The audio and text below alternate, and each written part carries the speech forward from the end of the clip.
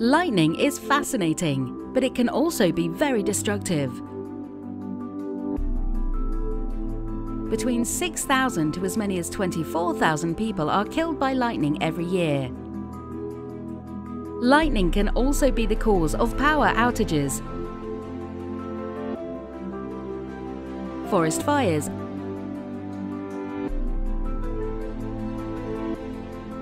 and damages to electronics and infrastructure amounting to billions of euros each year.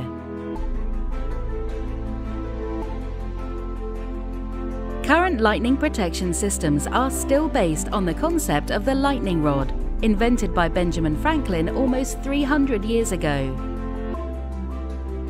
The European-funded project Laser Lightning Rod is using a laser-based technique to form an upward guide for lightning flashes with the aim of transferring cloud charges to the ground.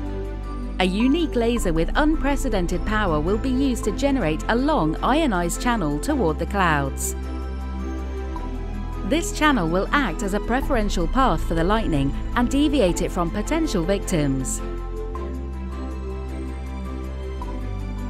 This laser-based technology will be easily deployable for the protection of especially vulnerable installations or critical infrastructures, such as airplanes at airports or rockets on their launching pad. Other examples are storage or transport of hazardous materials from industrial, nuclear, chemical or electrical plants.